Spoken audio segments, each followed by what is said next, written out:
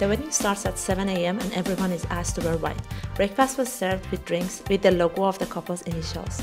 This is the groom and he's getting ready with his best man. According to the tradition, bride's family prepares a list of all the things they require before the wedding, and the groom's family prepares it and carries them inside the bride's family house. Depending on the couples, these items can be different, but certain things like matches, salt, tobacco, and local drinks are always a part. Groom's family shake hands with the bride's family, and then bride's family shake hands with the groom's family. Then a representative from each side gets up and they start the ceremony. And then the groom enters. Then bride enters. Making a Ghanaian traditional wedding dress takes long hours and is quite expensive, but it's super beautiful. Now it's time for the pastor to bless the Bible and the ring brought by the groom's family.